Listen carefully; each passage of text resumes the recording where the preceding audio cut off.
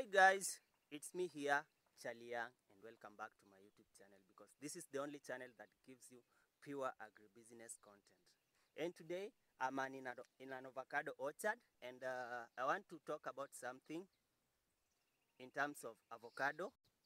So we have two main varieties of avocado, and of course so many other varieties of avocado. For in this case I'm going to mention only two, that is Fwerte and Hass.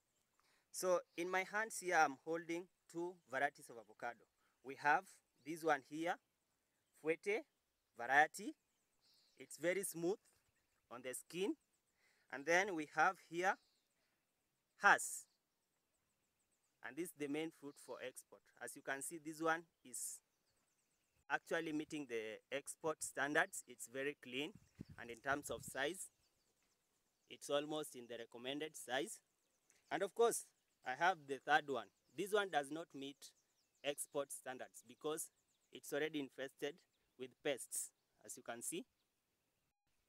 So for you to have good production and avoid such cases, you need to have proper pest control in your farm.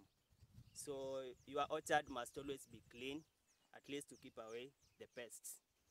So let me quickly mention whatever I wanted to talk about, and that is pollination in avocado. That's why I'm talking about Hass and Fwerte. There's how these two plants are related, and in one way or another, they increase the production. So as you can see in this tree, so let me just put these ones down. So this is an Hass plant, and it's a type A variety. So this plant it flowers twice in a day. So we have one set flowering in the morning, and another that the set that flowers in the morning, that is the female, and the male opens for pollen in the afternoon. So when you have an orchard with purely Hass, you will find that you have a scenario that the plant only opens in the morning for pollination, and bees will work on the flowers, and then again they open in the afternoon. That's when bees again will come and work on the flowers. So there's that break in between. For instance, if you have bees in your farm that are doing pollination, of course bees, they are the leading pollinators in terms of all the plants. So for instance, our farm here, we only have bees doing pollination as the main activity. So there's that break from morning flowers opening and evening, there's that break. So our bees tend to run to the neighbor to go collect pollen, such that when this tree here opens in the afternoon, we don't have bees flying around to do pollination, meaning bees are already tired and they are full with the pollen from the neighborhood. So the afternoon flowers opening won't be pollinated as much as we want. So an advice to the farmers, like for instance whatever I'm about to do here, I'm going to plant Fwerte variety. This type B variety, it always improves its production dramatically. This is because it has got pollen all time through.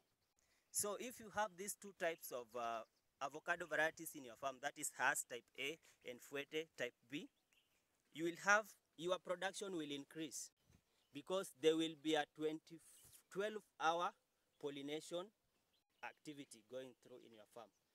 So from morning to evening,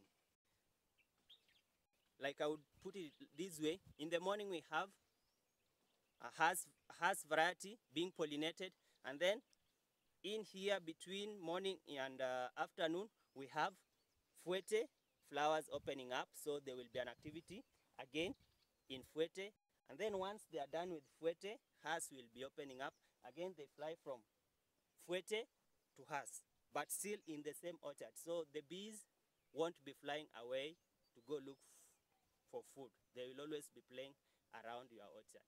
So like in this case, I have two lines of Hass. So I have this one and I have this one. In between here, I have Fwerte. I'm going to plant this Fwerte here to support the pollination bit of it that I'm talking about. So what you need when it comes to planting, you need healthy seedling of Fwerte,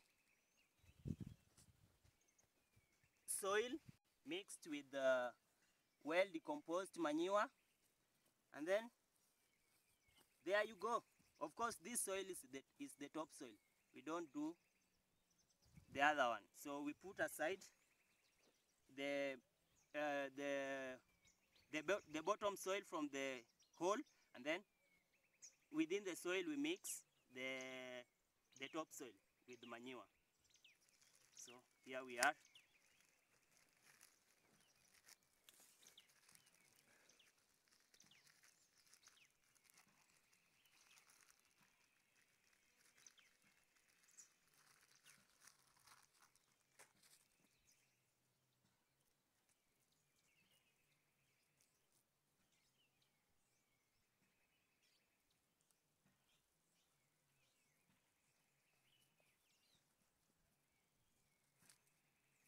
There we go.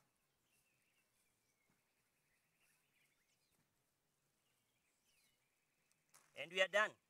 So guys, for more info in terms of how to make avocado oil from home, please, this is the best and the right channel to go with. Please, so kindly subscribe, follow.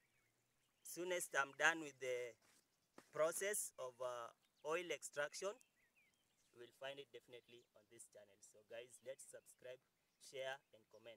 Thank you. Till next time. Bye bye.